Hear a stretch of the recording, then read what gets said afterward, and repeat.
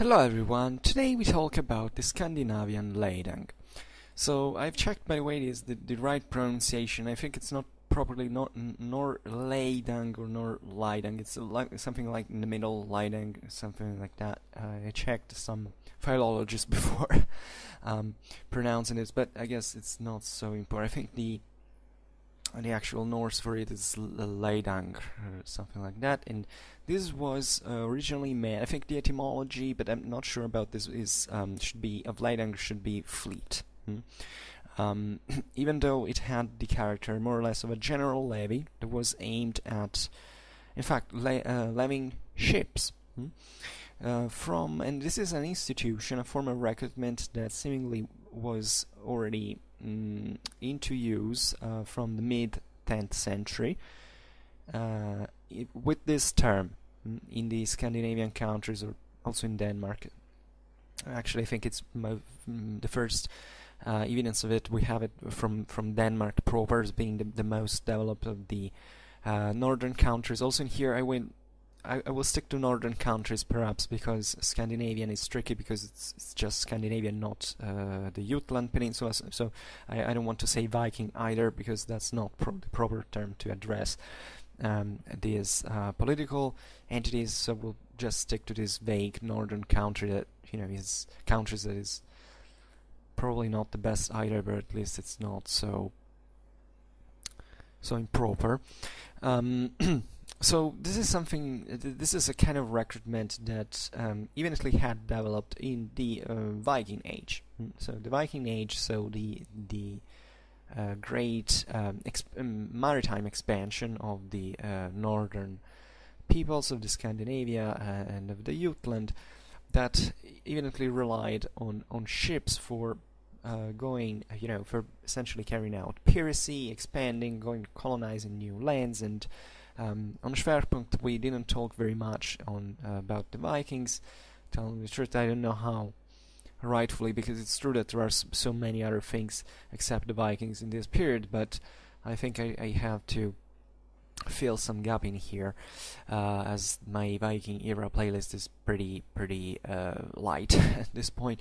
So with this one, I'm not even adding it, because today we're gonna talk about the Leidang actually in the say at least from the very end of the Viking age and into essentially the beginning of the feudal age, at least in Scandinavia, or in the north. Once again, approximation, because definitely there were some overlapment. I mean, the Leidang is something I think it's witnessed still very late in time. Just yesterday I was reading from a book, I don't remember where it was, in Norway or in Denmark, that there was a 15th century source who was talking about it. So it's something that remained definitely as a form of a system of organization, probably, rather than strictly recruitment, because we will see eventually also how the Leidang evolved over time from an actual commitment of certain men that had to go to participate to the expeditions into essentially to transformation into a sort of tax that was extended also on communities that, traditionally speaking, first of all didn't exist during the Viking Age, because we're talking about the church that was being formed eventually with the spread also of feudalism. So in a moment of change, we're gonna discuss essentially between the 11th and the 13th century here, but it's important also to understand how this organization was created back in the past, because as we said before, the first evidence, I think it's in mid 10th century Denmark, of the Leidang, from the Skaldic corpus that we have. But there are at least by that time, that's an impression I got, because by the way, I'm not an expert at all, so that's also part of the reason why I don't discuss about Viking history very much. But as far as I've understood, by the mid-10th century, we see from the evidence we have that the Leidang system was essentially pretty much already pretty much structured already, and systematically used all over the northern countries, and there is reason to believe that such system of recruitment actually began very early in time. And we could even date it back, obviously it might have been called in another way, but I think also in here, I think that the term would remain pretty much the same, also if we have no direct evidence of it. Because after all, these names are all very simple also in etymology. They're pretty also pragmatic terms, we can say to a certain extent. And there is, however, reason to suspect that such organization existed since several centuries into Scandinavia and in the north of Europe. And from very early, as much as the beginning of the migration era, actually, if you think about the Saxon invasion of Britain back in the day, well, that's something that originated in similar ways, let's say, to the dynamics were occurring to the Viking Age. There were these populations coming from the north of Germany, from Scandinavia, that essentially started to come from there and settle into Britain. And this is something that, by the way, began very early in time. I think there is evidence as early as the 2nd century or the 3rd century, I think the 2nd century even, AD, to which there was Anglo-Saxon settlers that crossed Saxons, in generally speaking, crossing the sea and settling in Roman Britain, and actually being settled with the allowance of the local administration. So it was something useful, that, and also for the demographic reasons, that the Romans were quite inclusive in their immigration policies, that they tended to bring as many people in order to make them work for the empire, make them pay taxes and so on. Excuse me, I drink a little bit.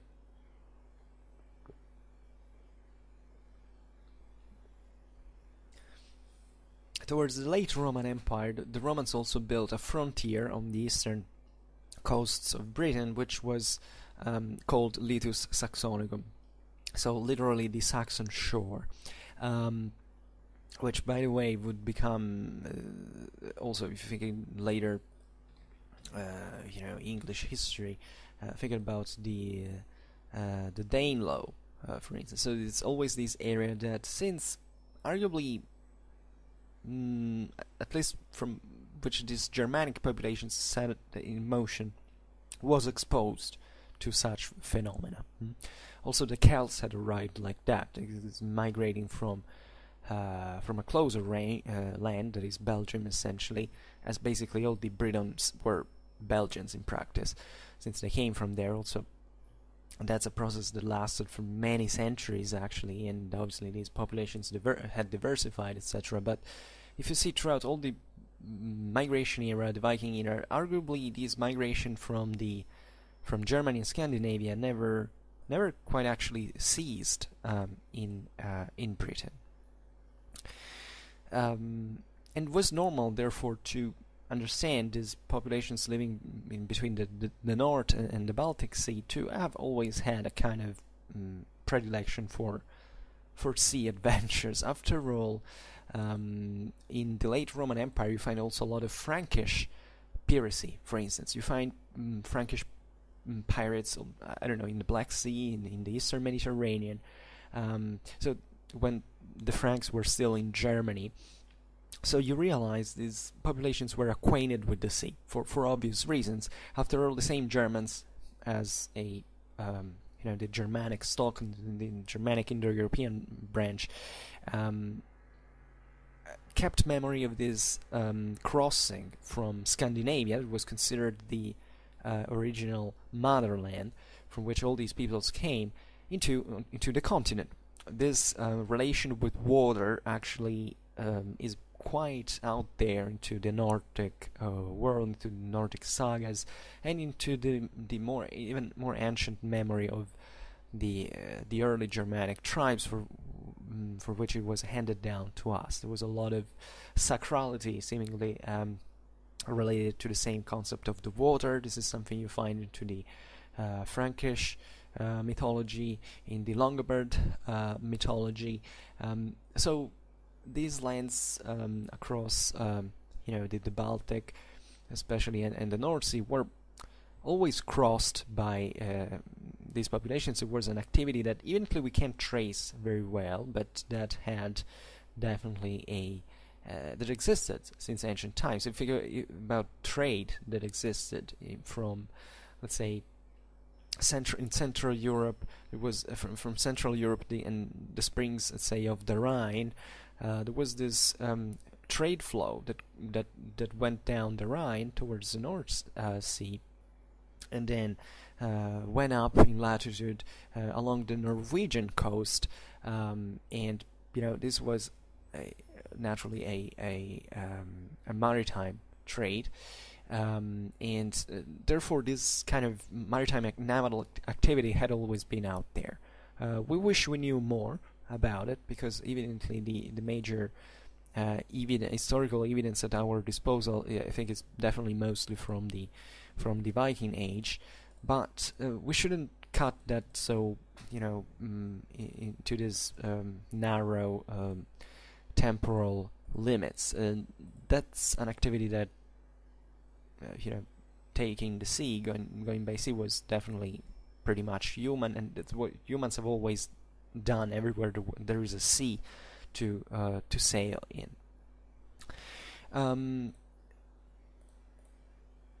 So we think that the Leidang actually originated as far as, I think, the 6th century. This idea of organizing a levy of ships, men, and provisions that seemingly evolved especially from those areas that were a bit more developed. In fact, probably it originated into the Jutland Peninsula, that among the northern countries was definitely the most florid, and in fact the one into which also the monarchy developed earlier, had more organizational capabilities, and that substantially committed the coastal communities to provide this certain quota of men and material. So there were these coastal districts that were divided up into ship raids, responsible for supplying ships and the predetermined size and number, by the way, because this could really vary. When you think about recruitment in times like this, arguably for the old Middle Ages and even before, this recruitment was never something, let's say, unchanged or fixed, unmovable, that was always provided with that regularity or with that same quantity. But it was just an organizational form that naturally was based on the political cooperation of these various communities of tribes, of lordships eventually, that decided to join into these expeditions, and then eventually, making mass was, or at least putting more resources together would bring to higher profits, hopefully, given the nature of these expeditions were essentially aimed at raiding and collecting loot. So what the Germans didn't do on land, they did it on the sea equally. This was piracy. Let's be honest about it. It could have been extremely well organized. Sometimes the Vikings were able to mount up huge expeditions, also of tens of thousands. It was an amazing fit, logistically speaking, also given the economical potential of Northern Europe, that definitely was not as developed as in other areas of Central and Southern Europe, and that was aimed at looting. And this, today we're not, as I said before, we're not talking about the Viking Age proper, but we have to be clear about what it practically was. There was naturally a lot of infight also between the same coastal communities. The same northern monarchies emerged from essentially this continuous attempt to extend the lordship of a certain chieftain over large areas, large communities. Sometimes this lordship was only nominal. There was a very low degree of centralization in Scandinavia compared to the rest of the continent.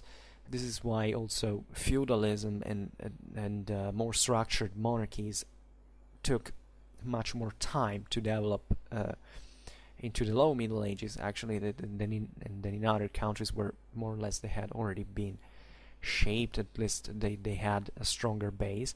I think I discussed, now that I think about it, in the Viking era playlist, I made a video called Characteristics of the Northern Kingdoms in the Low Middle Ages that deals a little bit in general with this topic, with this idea that how these monarchies eventually were formed, and the idea was that through these naval expeditions and a successful loot, etc., it was possible essentially to reverse the political balance at home, because the local resources were a very few.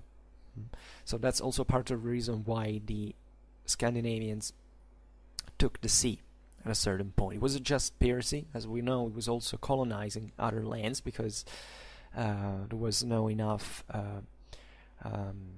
surplus at a certain point to sustain the world population. This was typical of all, arguably, of all the Indo-European peoples back in the day, when the economy was quite primitive, and in Scandinavia this persisted for a longer time. Normally, when we have to explain the phenomenon of the Viking expansion, we recur to the idea of the global warming, so this fact that more people began, especially more children, began to survive, and therefore there were more mouths to feed. This was not possible, so the normal thing would be to take your clan and to go settle somewhere else. And this is how it happened. Indeed, if you see what happened in Britain, into Ireland, into Greenland, into Northern America, wherever the Vikings eventually came to, or tried at least to settle. This Iceland, I forgot, that's also arguably some of the most fascinating chapters of Viking history. So this was, you can argue that the northern peoples had kind of specialized into this form of organization. After all, we all admire the naval engineering of the Vikings. Why?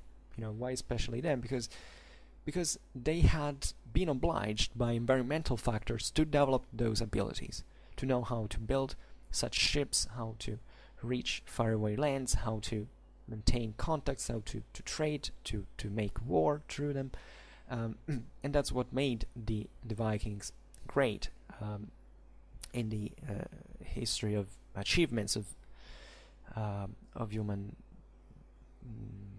technology, and seamanship, and definitely at this point. So the Leidang, as we were saying, by the beginning of the period we're discussing now, was already essentially well developed, well organized. We have, maybe we will talk about this when I make a video properly on the Viking era. Looking at, for instance, at all the coastal districts and how much they had to provide and so on. But for now, we will just talk at it in general. And this Leidang took shape essentially of a general levy in many ways, because there were other levies that were based essentially on like in other countries, on your juridical condition. Also in Scandinavian countries, in the Jutland, there was this general levy of all able-bodied freemen that had to be, because obviously not all these populations lived along the coasts. There were definitely also other districts, and even the same coastal populations could be and were often involved into terrestrial fight, of course. But definitely it was a great deal of emphasis, and the maritime and naval expeditions were an enterprise, were something extremely profitable, especially in those conditions that began to take shape with the collapse of the Carolingian Empire in Britain, etc. So where this Northmen began to see there was enough to raid and take, and that was, like, say, the quickest way to become rich, and that's why what you would go for. Excuse me, drink once again.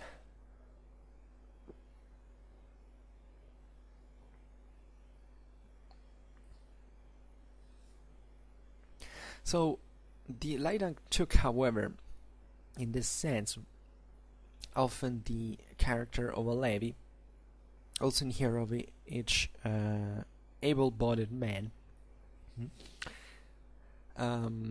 which lasted for a time, usually of 4 months. At least this is what you find often read, but we have evidence also of shorter times, like 2 months. For instance, this is showed by the the Gulating law.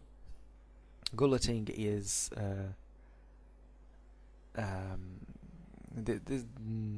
was essentially an assembly, a general council that took place in Gulen, in Norway, in the southwestern part of the Sogn og Fjordan county, as if I pronounce it correctly, which I don't think so.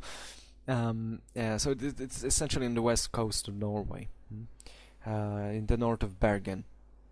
And this is an assembly, or parliament, how you want to call it, that took place for a very long time, actually arguably from the beginning of the 10th century at the latest, and the 14th century.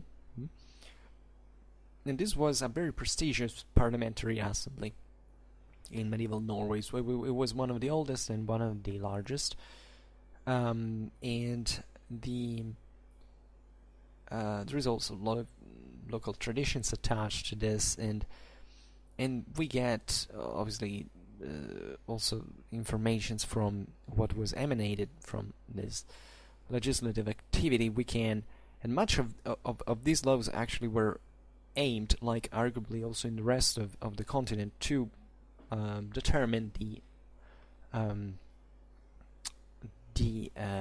conditions of service, of recruitment, which was arguably at that point probably the dynamic around which the greatest political, military, and social balances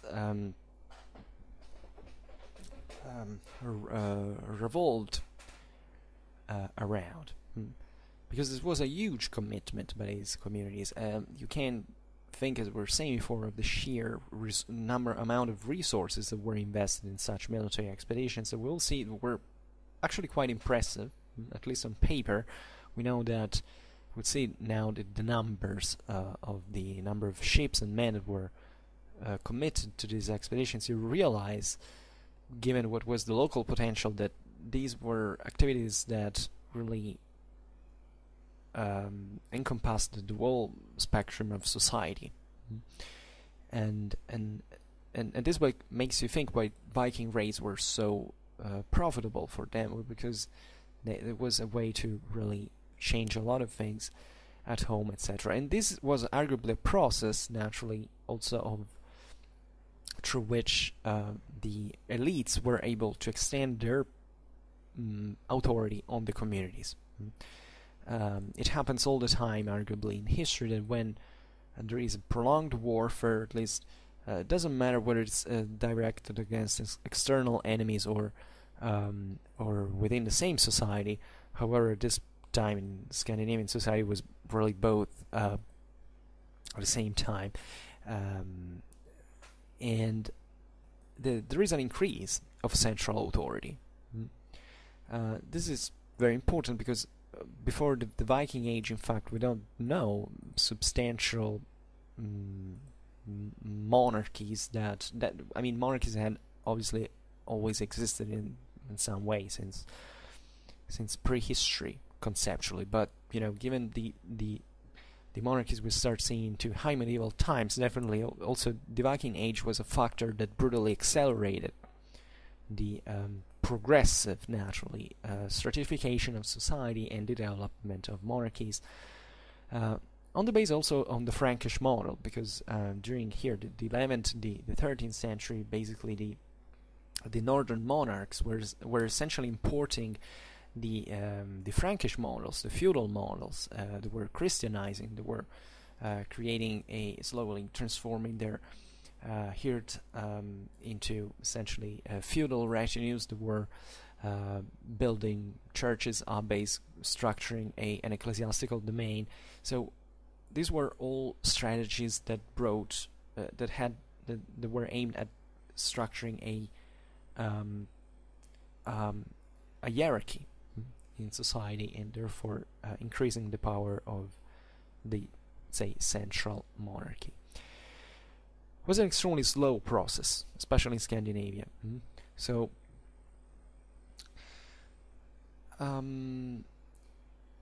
relatively, going back to the service, because there will be also here something to add. We've seen these expeditions lasted normally 2 months, 4 months. Naturally, there were, and we know it, certain expeditions that went very longer than that. At a certain point, the Vikings had began. The initial Viking raids at the beginning of the Viking Age were short, were quicker.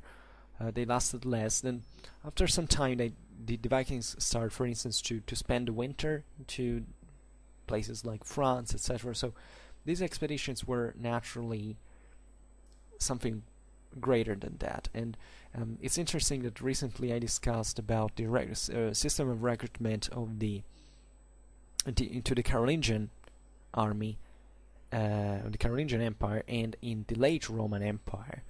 And you see that there is always this difference between what is the service due on paper, legally speaking, and the practice of warfare. You can argue that during the Viking Age, the Scandinavian society underwent this crucial passage that kind of every society goes through, that is the transformation from a seasonal warfare into essentially a professional one that lasts more. So you don't, these levies like the Leidang, also the other ones that existed for, generally speaking, the general levy of the population, were issued naturally with as a minimum. This came from a political bargaining, essentially, between the central power and the community, or arguably at this time where the same communities were, and the elites were trying to force in the same communities to make this expedition last longer, because evidently the average freeman didn't give a damn about these things, or at least maybe he did, maybe he ventured on his own, but he didn't want someone who imposed this form of expedition where he didn't want to. And you know that in the northern countries this was a very strong freeman's egalitarian thinking, at least compared to the rest of the continent. Naturally, in Scandinavia, like in any other place, it was always, at all times, the elites who practically governed. But the Scandinavian society was the least stratified in this sense. So even the Scandinavian elite might have been sort of gentry compared to other countries, especially this time. Think about how stratified was Frankish society at this point, and the Scandinavian one was extremely egalitarian in comparison. So it was very, very difficult to impose these services, and the general development of these levies evidently came from, however, probably the greater interest that the whole community had as a whole in going to raid other peoples, given the profits that could be taken from that.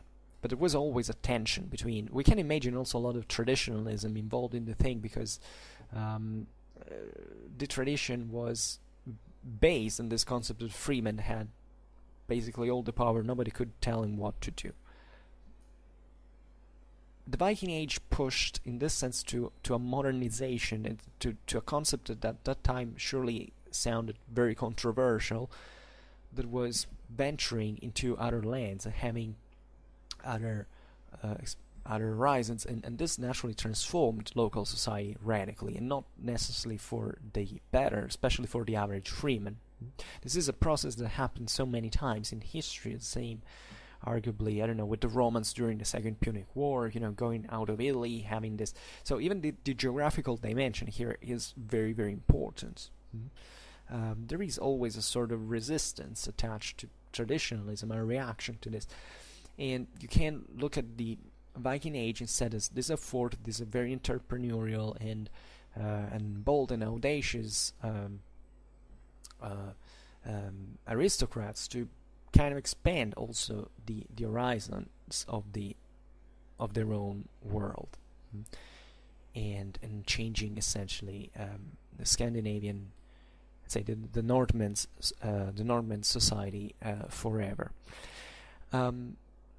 So what was issued in these levies? Well, fundamentally, there were certain local districts, as we've seen, that were based on either certain land units mostly, so either a farm or a group of smaller farms joined together, or a unit of land assessed at one. Sometimes these lands, especially in later times, now. I repeat, we're talking about low medieval, let's say high medieval times, between in the 11th and the 13th century. So after the Viking Age was the Scandinavian land was also beginning to be monetized. You started to find equivalents of land put into money. So also the currency was spreading.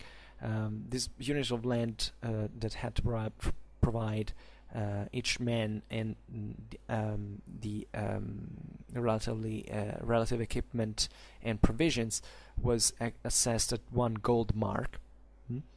Also, this naturally could vary a lot. Now, this is very interesting because it's the same exact form of recruitment that existed in the rest of Europe. Every single European country at this time had the same form of recruitment based on the number of farms, or maybe its monetary equivalent. This happened in the Anglo-Saxon Fyrd. It happened in the Carolingian with the Carolingian Mansi. This exists. It was everywhere, literally, and it was pretty much obvious because at this time Europe was pretty homogeneous in political and social and economical forms. So it was the core of the property was definitely the land. And every owner was issued to provide a certain amount of men and material for the military expeditions. So essentially, so we see these consortia, even of smaller owners, that essentially came together and to provide the necessary amount of resources requested by the recruitment system, so that everybody had to participate to this expedition. The single unit was the one man, physically, his equipment. This was the equipment was segmented, I think, like also in other countries. Like, I mean, there were. I actually have no data on this specifically, but there were people who had provide more equipment. Some now, and they were already issued with horses, crossbows, mail armor. These were, actually mounted combat, mail armor that had always existed in Viking times. We don't have to naturally say this was something new, but let's say that it's between the 11th and 13th century that this kind of more feudal-like, also let's say equipment, or in generally feudal warfare was being developed in Scandinavia as well. So the importance of mounted cavalry, and especially of heavy cavalry, began obviously to increase in this time, whereas previously it had been the infantry normally to be, the main element. We can argue that actually in Scandinavia, feudal cavalry was not so hegemonic on the battlefields than in other areas of Europe at this time. I mean, we arrived up to the 13th century now. In the 13th century, feudal cavalry in Europe was the hegemonic force on the battlefield. In the outskirts of Europe, instead, if you take the Celtic range, also in here Scandinavians, they realize that infantry had still kind of greater importance. Given also the terrain, given the fact especially, however, it was mostly a political and social problem. It's because in these northern lands, feudalism had been more asphyctic, had developed with less intensity, with less impact on the in the society, with less incisiveness. There were lands, like for instance in Finland, that this hence were also too poor to provide such large bodies of cavalrymen, etc., and where also the local communities had remained largely autonomous at the point of that there was no major massive threat among also in the area. So more or less they kept organizing themselves in a more traditional way, with this levy of freemen were usually fighting on foot. And cavalry definitely existing, but being probably less heavy on average, or at least than the continental one, and or probably, because this is also the point, simply less in number. So obviously a Scandinavian feudal knight at this time was virtually identical to every single European knight. There is no essential difference into this. It's just that such type of warrior was probably still surrounded by other fighters that in larger numbers, that kind of also contained his preeminence on the battlefield. Think of also really the terrain. Think of how countries, I don't know, like Sweden or it could really be at this time still extremely wild in many ways. So it's not cavalry developed also in parallel with the expansion of really the transformation of the landscape. If you take Central Europe, etc., cavalry is best suited for heavy cavalry, at least for this massive, let's say, battles in open ground where there is space of maneuver, etc. Certain terrains are, especially if they're wooded, there are swamps, rivers, lakes. Think especially about Sweden, but also think about Norway with all these mountains and very few plains. It's difficult to use cavalry there, and that's arguably why, however, the Leidang as a system was so long-living, because still the maritime activity was sometimes more profitable. At this time, the Scandinavians participate to the Crusades still through the essentially these naval expeditions into the Mediterranean that were essentially put up through the Leidang. So it's as if there was a continuity of the Viking era also through this time. It doesn't make sense to put a moment at which this finished. The Northmen kept being good sailors, good naval combatants, and so on. So the unit, as we have seen, of Reichenbach was this man, his equipment. We see also the crossbow that kicks in. And the provisions issued by the Leidang was usually meant to last. The provisions for this meant to last for 16 weeks. So also in here a lot of theoretical data, in the sense that these 16 weeks, which equate naturally to 4 months, are to be meant sometimes not as the actual provisions, but maybe, I don't know, just the equivalent of it.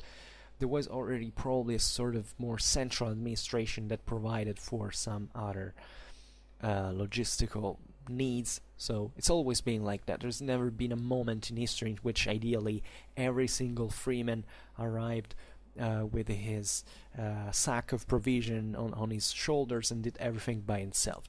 There is necessarily in these major logistical enterprises a degree of centralization to which there is something that is put in common, and it's better to organize that from the top than letting the single individuals taking care. There is much less dispersion of energies, much less attrition, and it would be interesting also to know a bit more about this. Definitely these were extremely well organized expeditions where, as we've seen, the Northmen had got extremely specialized into this. They had a huge practice, a huge experience, they knew what they do, and it was arguably so normal by certain standards to participate to such expeditions that everybody more or less knew what the deal was without even needing to be trained for it.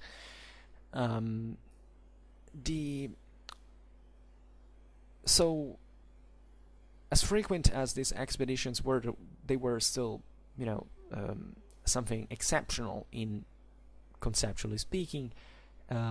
Every man was sometimes, it was really a problem of availability of resources at a local base.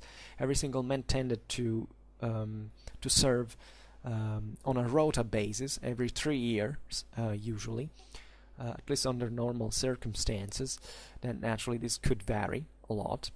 There were surely years into which, more years into which someone didn't serve. There were other years into which these expeditions were kind of continued, and they went on even into the, let's say, for way more months than just 4.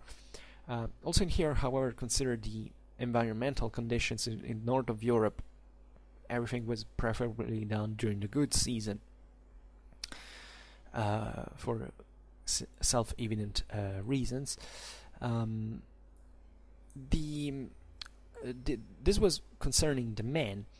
The point was also providing the ships. That is arguably also probably the most important thing, because we have to imagine this society, especially when it was getting more stratified, to be also populated by people of freemen that had maybe impoverished, that had lost their land, and that began to make this living out of piracy and participating a bit just like sort of proletarians to these things, and going to fuel the herd of the local aristocracy. So simply going out there searching for fortune, for fame, for glory. Some of the greatest Viking commanders and also arguably founders of kingdoms started from relative nothingness. This is an interesting characteristic of the Northman society, that a successful adventurer could, if he was lucky enough, could really and skilled enough, could put up a lot of loot, and when coming home, this loot would attract to him so many clients that he could form his own retinue and to start new expeditions and to grow in size. This is basically in a nutshell how the Viking history really went. There is always in war a sort of entrepreneurial character. War is always a business, which doesn't mean it's done just by evil people who want to make money. This is not the story in itself. Things are extremely more complicated. But just for saying that there was a motivation, a reason for all these expeditions to be mounted up so regularly. And this went refining all the organization and kind of orienting the society towards that direction. So the ships were provided by a certain number of afne combined. Now the afne would be the haven, the hafen, the harbor, essentially. Literally it means, I think, shelter and something like that, because especially in this, I don't know if you take the western Scandinavia, that all these fjords, etc., the bay, the harbor is really this safe port enclosed by the terrain from this extremely impetuous and tormented sea, and obviously, especially that is evident in, especially in countries like Norway, from a geographical point of view. This structuration usually took shape on the base of these fjords, or generally speaking, naturally, it was a bit more complex. Telling the truth, there were several circumscriptions. Also, here there was a hierarchy, so there was a major district, then other subdivisions. But definitely, this system had started from the single base, from the average unit with the single village of fishermen or pirates, or how you want to call them, that had the individual logistical infrastructures to build the ships, to put them at sea, and to launch expeditions from there. These ships were probably meant to be already crewed from the Leidang. And very interestingly, these ships were all of a predetermined regular size. This size was measured into benches of oars. So either there could be of 13, 16, 20, 25, 30 benches. This is at least what we get from by the 12th century, and so these ships could probably the largest ships could carry probably a maximum of 250, 260 men. The smallest ones around 90. Depends really. Naturally, these ships were not. I mean, there was a certain degree of standardization, given that the practice had brought, in fact, to see this difference, the subdivision into these various sizes based on the benches. But naturally, every ship was kind of built on its own at this time, so naturally there is no standard crew. But generally speaking, these were the numbers. So a couple of some hundred men. And interestingly enough, these ships were, at least some of them, were built in order to lodge and to carry horses. They had stables within them. We know this, for instance, from the ships that were used in the Danish attacks on the island of Rügen in the 60s of the 12th century. Well, there was normally 4 horses in addition for each ship to the normal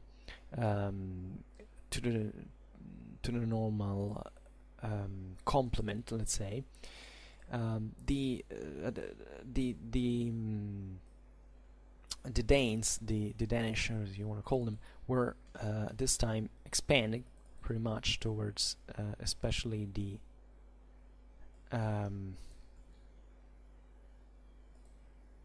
into the Baltic Sea.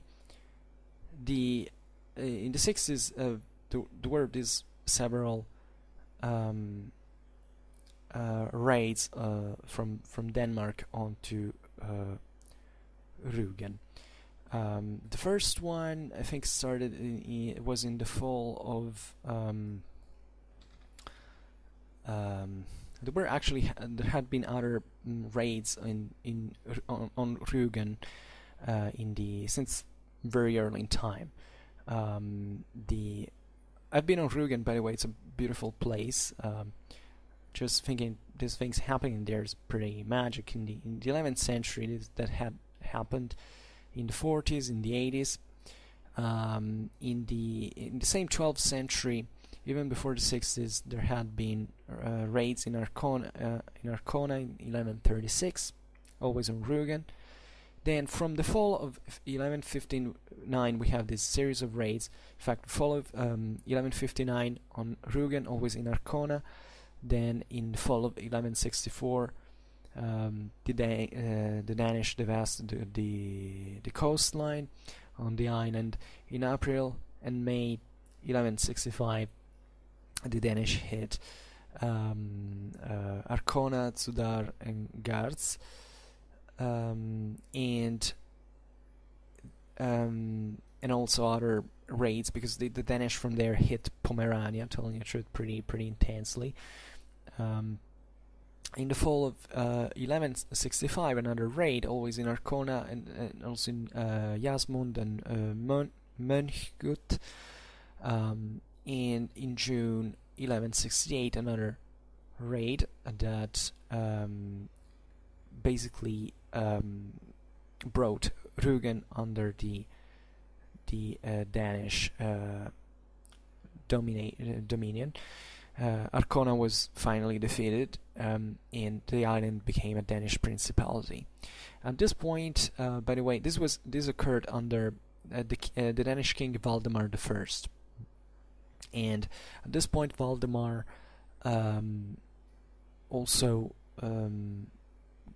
pledges allegiance to Frederick I Barbarossa, Holy Roman Emperor, to this was a way essentially to be accepted as ruler of Rügen, and from this base and the let's say the allowance of the Barbarossa, he began to launch campaigns into Pomerania as much. So the Germans at this point were kind of also using, that there were also the northern during the Northern Crusades, the Danish had this important expansion into the Baltic Sea, and the creation of several colonies in there.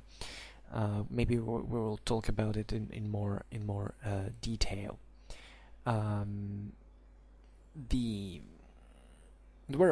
There was also other military activity on Rügen. What is interesting about the horses that were issued for the ships in these raids is definitely that there was an extended, say, raiding need for which horses were definitely quite useful to do.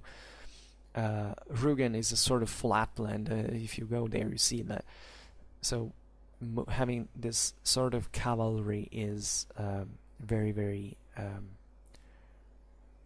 important. Of course, in Rügen there are many reliefs. There are also beautiful cliffs, famously also from Romantic painting and literature. But say that's definitely a terrain where you want to use cavalry, and also for the raids into the mainland. There are pretty large spaces to raid and so on. By the way, I advise you to make a vacation on Rügen. If you want to go through Stralsund, just station there. There's a beautiful bridge that brings you into Rügen straight, and you can tour that. It's full of tourists, not really nice in this sense, but there is not an excessive much to see, to be honest, because I went there with a lot of expectation, but definitely if you want to be immersed into nature, to look at this beautiful landscape, always windy, given that this beautiful sea, etc. There are beautiful landscapes, beautiful lights, and so on. It might be fantastic. I was there in summer, if I'm not wrong, but definitely also during the other parts of the year it must be very fascinating. And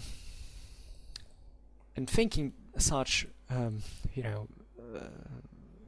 events took place on there, it's definitely very, very fascinating. Rügen is also the setting into the many peoples actually came from back in the day, in the ancient age, from Scandinavia onto the continent, passing through Rügen.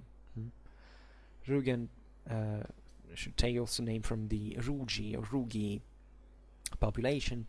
It's allegedly where the Longobards landed when they came from Scandinavia, and they clashed against the Vandals, interestingly enough. So very meaningful place.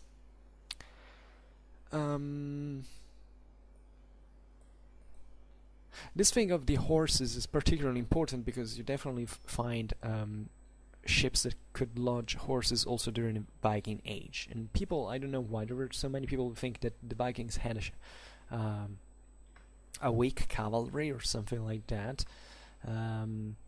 Many people are so tricked also by the idea that the Anglo-Saxons didn't use cavalry just because Geraldus Cambrensis said that it was not in their custom and tradition, but I personally quite skeptical about it. I think cavalry was used prominently, and the fact that infantry was still stronger in these countries, for which often cavalry dismounted to fight on foot, also for certain cultural reasons, but that is still functional to the political and social relations balance, let's say. But doesn't mean that these peoples didn't know how to fight on horseback. On the contrary, especially now I don't want to digress, but let's say that if you look at also the major Viking battles back in the day, there is often a freaking lot of cavalry. So indeed, it was not the heavy feudal cavalry that will develop now in this period, but it was still pretty strong one, and that's also obvious given the nature of the Viking raids. This need of moving fast, of not to waste time to raid extensively, also riding on horseback and so on, to make this kind of blitzkrieg. And the Vikings were extremely well organized, and I still haven't seen a single movie or fiction or something that really stresses the organizational abilities of these populations. I think personally the TV show Vikings sucks from an historical point of view. I mean it can be definitely interesting from an artistical point of view, which is definitely the most important thing, but I really wonder how we want to stress this kind of macho-like thing of the Vikings, while the greatest achievements of these populations, like in any other civilizations, were really things like the organizational, the logistical point of view. People are obsessed with the warrior ideals. They don't see what these guys were actually doing, which was pretty amazing in terms of sheer organizational skills, and we should stress that a bit more, in my opinion. And this is where we get to the point, I guess, because if you look at the potential, the Leidang, or the Leidang, say better, the numbers are really impressive. So during these 12th, 13th century, let's give a look at the numbers a bit of what the single northern countries could field, or better to put into water, through the Leidang. So Norway in 1124 could raise allegedly 360 ships alone. Very big number. Denmark 720 by 1137.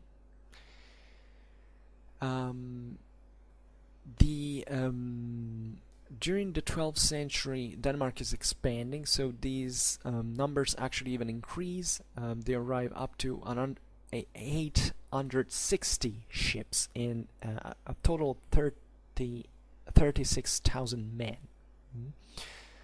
even before the 13th century. And at this point, the maximum that Denmark could field, at least on paper, was something like 1,400 ships and 160,000 men. Obviously, nobody could ever mobilize, not even a fraction of that. Say a consistent fraction of that, because we have no evidence of this, and these are numbers that come from essentially the pure ideal. Every feudal kingdom at this point started producing such say sources relative to the amount of manpower that could be fielded theoretically by all the kingdom's circumscription. And surely these men could be there as a fighting force, theoretically. The problem was to mobilize them. And nobody could mobilize 160,000 men in 12th century Denmark, definitely. These men included, by the way, 1,400 knights and as many crossbowmen as well. So here you see also the rise of this mounted elite of the feudal knights and the introduction of crossbow, like just in other areas of Europe, or better, the revival of crossbows, because I'm personally very convinced that crossbows had always existed, even in early medieval times, and even if they were less powerful and definitely less widespread. But crossbows are documented since the ancient world into the continent, so it doesn't. You have to give me a good reason for this thing to have disappeared, at least in concept. So, but obviously at this time, crossbows were developing also dramatically in power, in size, and in number all over Europe. So the northern countries were just on the wake of this as well. The point I was going to make was, that you find in any other kingdom these numbers that are theoretically extremely high. If you go look, I don't know, the theoretical numbers that could of the army that could be fielded by the kingdoms of England or France or Sicily, you find is huge numbers as well. But naturally, no army at that time could reach such. More than, I would say, even because even tens of thousands coming only from the levies of the kingdom, either feudal or tribal, whatever you want to call them, probably didn't reach up to even the tens of thousands. It was much easier at this point to kind of to mobilize armies into concert with more or less the local elites. They surely could field part of these troops, but now we're kind of privileging the professionals. There was also an evident problem, because if you raise so many levies, who's gonna work the land at home? You're gonna cause a economical collapse. That you still need people working the land, free, able-bodied men to provide the labor force for the economy to go. And just think that such expeditions, even fielding a single knight, was a huge expense. So you necessarily needed someone who fed that knight, his horse, his retinues that produced the armor, which was extremely expensive, and so on. So you couldn't really neither dream of mobilizing all these troops at once. And indeed, I think at this point there was a lot of. Also, I'm not really aware in to Northern Europe how military professionalism was really there. How many mercenaries you could find? Probably less than in other areas of Europe, but still, I think they were developing also dramatically in proportion in these lands as in the rest of the continent. So war was getting a bit more. Was always remaining in the range of business, but it was now the business of just of an elite, not like in previous times where more or less the whole society was committed to this massive effort. And we see it later also, as we were saying before, in how the Leidang system evolved. So the people stopped actually participating to that in person, and they just began to pay taxes pay it as a tax to the central power. There were so we have seen that Leidang was also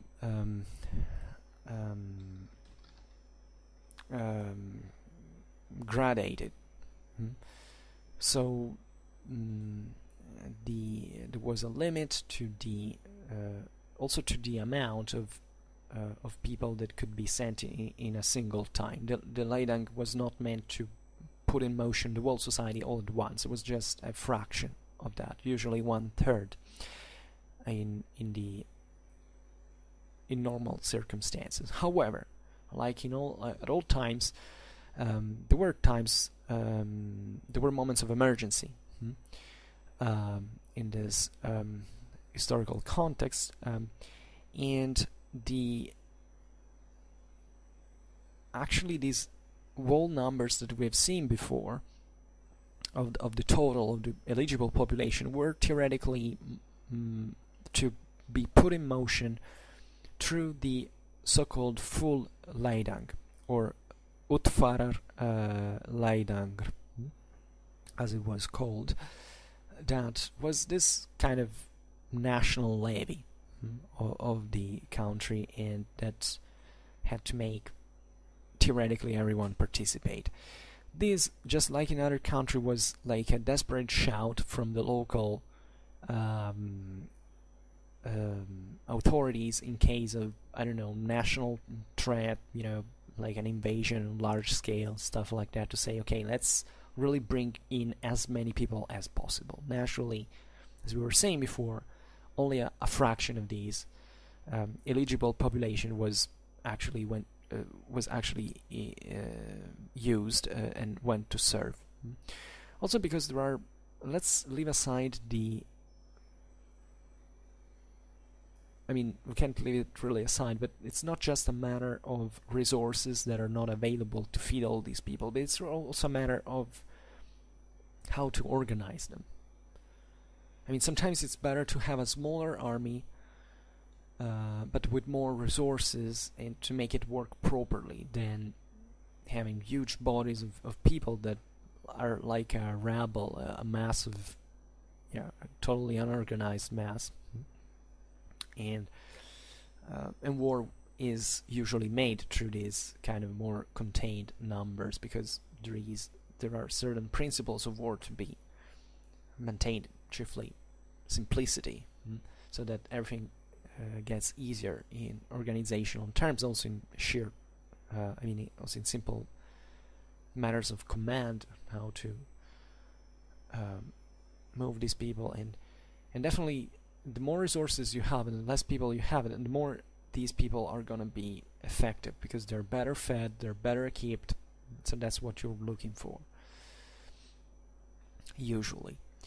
And we've seen there was a total 1,400 ships in 13th century Denmark that could be put at sea, but even in these dramatic situations, the largest Danish fleets never exceeded, say, 200, 300 ships, let's say.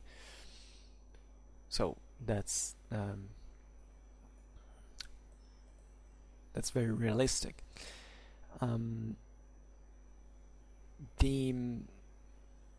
There was also another type of distinction based on the nature of the campaign. Offensive campaigns were usually fielding more resources, obviously, as the attack is definitely more expensive than the defense. So usually there was a so-called half Leidang that was issued, so theoretically not usually the usual 1/3 of the eligible men, but a half. I believe this is the interpretation. Otherwise, the 1/3 would normally serve in defensive operations or for other campaigns. That this really depended. There was nothing standard. I can't stress this enough. Everything varied at all times. There's never been a single expedition that was alike the other, and no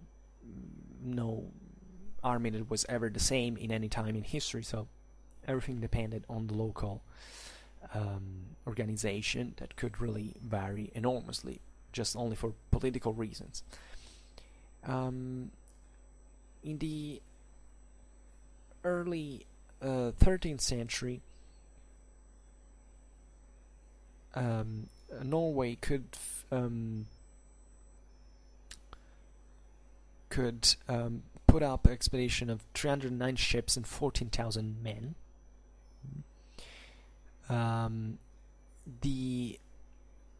Which probably represents the normal, at least a master, the annual master theoretically, because this was a large expedition. Sometimes these expeditions were organized kind of repeatedly, not because they were issued, but just because it was common practice to do it, because there was always some good reason for which launching an expedition every year. This is very important as well. It's something you find also in other words, like the Carolingian one, that it was an exception to have 1 year to which there was no form of expedition ever. So sometimes the local authorities would try to muster these men and ships just to see how many were available at that point. That was also a very important political test to see how many communities would join a certain enterprise and so on. And at this same time, in the early 13th century, in fact, the maximum, the full Leidang was 40,000 men. It was really the full Leidang. At this point, we have to think also the Viking era had come essentially to an end. So, however, this maritime mindset of the Scandinavians hadn't stopped, and in 1295 we have the events of 100 Norwegian ships hired out to the French by King Eric the II of Norway.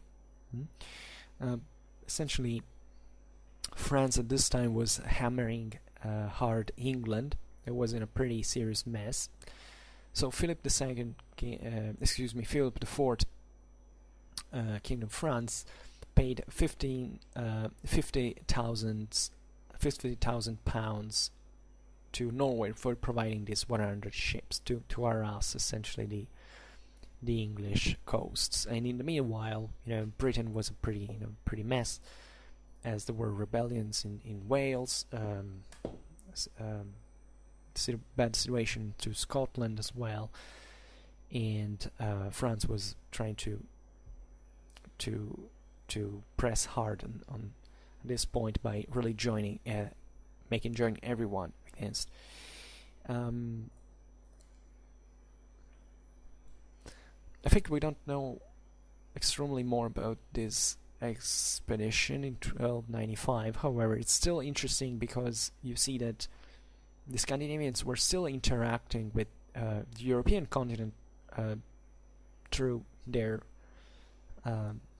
naval power. There was intervening also in other,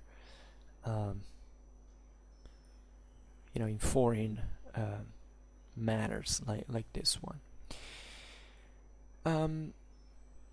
So this is the point. The Leidang was really conceived as mostly as a naval service. This was the concept in origin, and it was unavoidably destined to decline as a form of recruitment and military organization throughout the time, especially given the international situation was definitely changing, as now the European monarchies were the continental monarchies, the one of Britain, etc., were strengthening, so they had a better recruitment system on their own. That they were relatively stable. They could field enough men to, and Scandinavia in this sense was kind of lagging behind, so they had no chance basically to hold this. I mean to do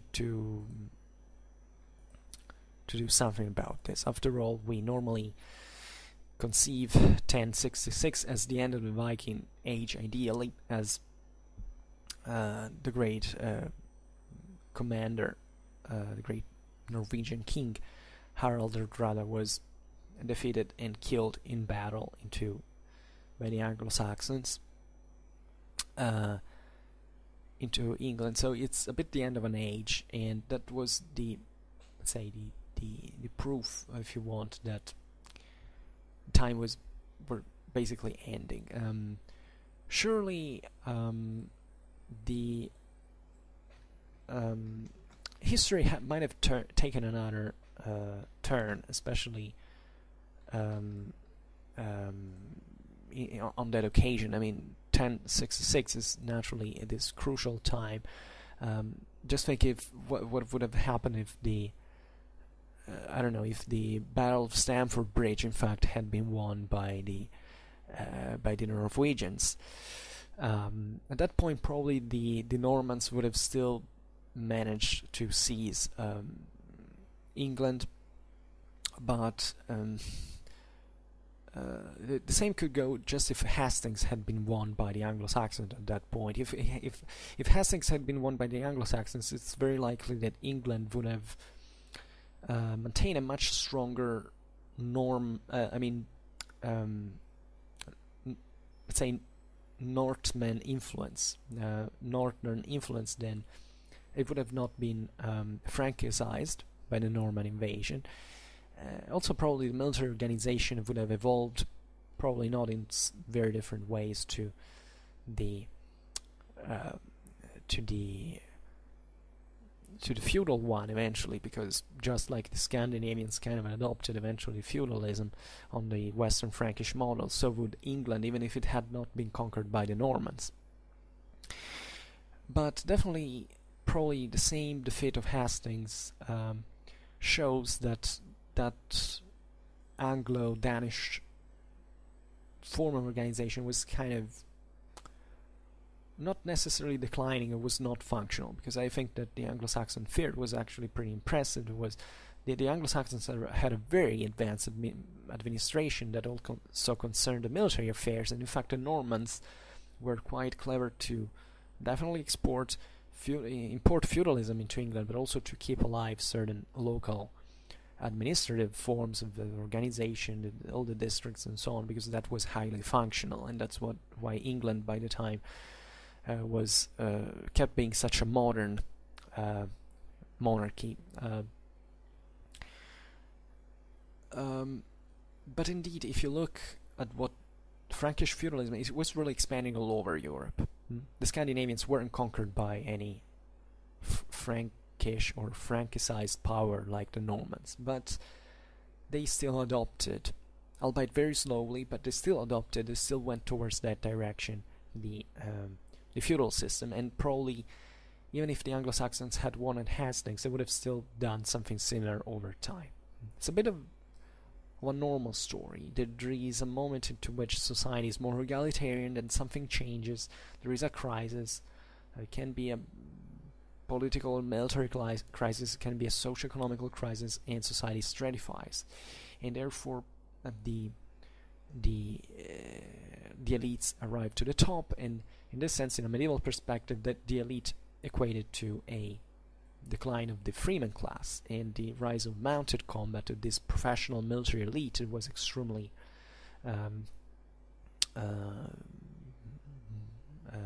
aristocratic in mindset, and that was therefore very, very different from the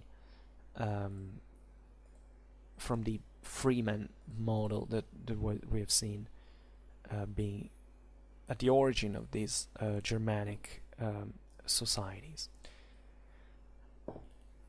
So, what else can we add now? We have to talk of how, in fact, the Leidang evolved also in during the 12th and 13th century, because this is the moment in which it begins its decline. We can,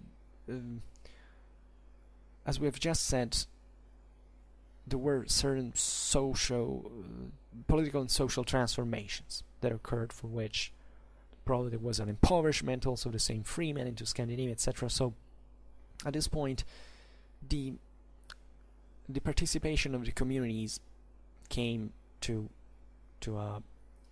not really to an end, because obviously there was always a local levy, something like that.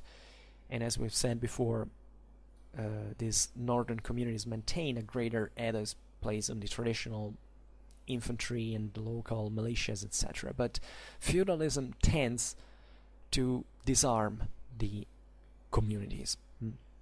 It always happens. Whoever gets at the top doesn't like the people to be armed if he wants to rule with an iron fist. So progressively, this doesn't happen really directly. It happens through really the impoverishment of the population, through wars, through this continuous exertions of and a force that progressively wear out the, let's say, the sap of the middle classes that are not able to field to let's say to provide enough resources to keep up with the increasing professionalization of warfare. So during the 12th century, the Leidang begins to transform into something more like a tax, not like a military service proper. So that the usual man that had to go fighting into this levy doesn't even go anymore, especially with the so-called board Leidangr, which means that only the provisions had to be provided and not the fighter anymore. So this in practice just means that the local lord, the local king, whatever, takes just exacts a certain payment. It can be either in cash or in provisions, or both actually, which is considered as the equivalent of the military service. I don't know how this also probably increased in terms of sheer number of provisions, because if you basically take away the man, there was probably also an increase in the amount of material that was requested in exchange. And this is what we were saying before, is it's essentially the idea that warfare begins to be organized increasingly from the top. So feudalism brings this stratification of the society, the strengthening of the elites, and these elites just they're more about war than the freemen are now. So they know how to organize warfare. They do it from the top. They just request to the local communities this amount of cash and or provisions, and no military service even. Not always though, because this, as I was saying before, never disappeared. Actually, theoretically, every able-bodied freeman could be sent to war theoretically, but this becomes to be an increasingly rarer evenience. And these monarchies basically just draw all these resources and organize warfare on their own. So paying their military retinues, which by the way at this time were essentially transformed from the herdsmen. You know that today we didn't talk about the herd, but let's say since Viking times there were these royal and noble retinues in the Scandinavian world that were kind of professionals. Like in the rest of Europe, like if you take the familia or the masnata, I mean, they were simply the retinues of the local lords or kings. So they were professionals that basically followed. They were all about war. They followed and they made up the bodyguards of the nobility and so on, and they were truly professionals. They were knights, essentially. And they were privileged over the rest of the population. So what happened in the northern world was practically the same. Already before we said how always in the northern world, in spite of this egalitarian ethos, there had always been an oligarchy that ruled. And this oligarchy was a warrior or oligarchy that essentially of chieftains that had a military retinue into war. And that paid these retinues through loot, essentially. This is something that we get from Tacitus since the time of the ancient Germans. It's the comitatus, the idea that there is not just the sippe, so the village with the guys who work the land and they organize them by themselves, these kind of militias. There are essentially certain nuclei of professional warriors that wander around and just raid and pillage, and the progressive stratification of these societies had occurred through this process. So always through war, through the idea that there was a leader that paid his retinues by sharing the loot together with them, So these were privileged people, naturally. They lived in the lord's household, and they followed him into battle, into war, etc. So this already existed since the Viking Age, and even before, naturally. And at this time, between the 11th and 13th century that we've seen today, these retinues kind of get transformed, to get diversified. We will have to talk about it in a dedicated video. But progressively they transform substantially into a feudal class of knights, essentially. Because the monarchy strengthens itself, and therefore these guys are not just simple followers to join to Viking rights their leaders. They become landed aristocracy that has to provide for heavy cavalry for the king and stuff like that. So this is how it basically took shape. Although this is all very shaded, as you can imagine, there were vast areas of the north that still remained very untouched also by this feudal transformation, simply because the environment didn't allow that. There were communities that kept living very autonomously, very freely, very relatively untouched, and this is a kind of interesting character of Scandinavian armies during the Middle Ages, because from one side you see the feudal cavalry, this heavily armored mounted elite, and next to that still certain communities of freemen, like of hunters, of woodmen, of fishermen, that they kind of still were pretty warlike. They were pretty tough. They were pretty skilled because they lived out there in the wild. They were pretty. They had a quite intense military average for being just militia. Obviously, they were still militia, so it's not that they were professional warriors, in fact, nor that. But there was still this reserve that in other countries in Europe you don't really find. This is not something you find, I don't know, into France or into Italy. Unless you don't go really into the mountains, where also in there, in fact, there were more warlike communities that kind of start doing what the same thing that Vikings had done in the past during the there were certain valley communities that couldn't sustain all the population when there was an increase in a demographic increase. So these mercenaries from regions like the Apennines or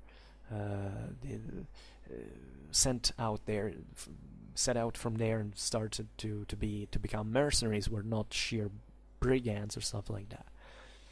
But let's say this process is way more marked in Scandinavia still, because that environment was transformed much more slowly, and simply in certain areas it was not possible to carry that out, because feudalism, just remember this, goes in necessary parallel with the transformation also of the landscape, of the land exploitation, of deforestation, of reclamation, of bonification, whatever you want to call it, which allows that feudal system to be sustained from a sheer energetical point of view.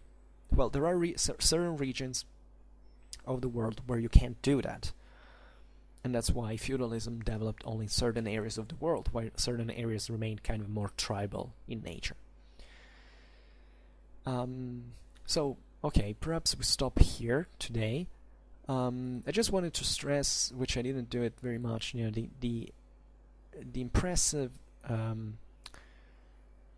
amount of ships that these single northern countries could really put at sea. And today we unavoidably talked also about the Viking Age, as probably also Scandinavian society hadn't changed in these following centuries enormously much from before. But I will be more precise also in the Leidangr. In other videos I will specifically dedicate to the Vikings. This is meant to be kind of feudal Scandinavia, or early feudal Scandinavia, let's say better. And that's it. And I don't know when I will do it, because as I often say, I choose my daily topics quite randomly, so I don't know when I will be talking about the Vikings or Scandinavian history in general soon, however. So, I hope that you enjoyed this video. If you did, please share it, otherwise leave a like or subscribe to my channel if you are interested in my upcoming contents. And for now, I thank you heartily for listening to me. I wish you a nice time and see you next time. Bye.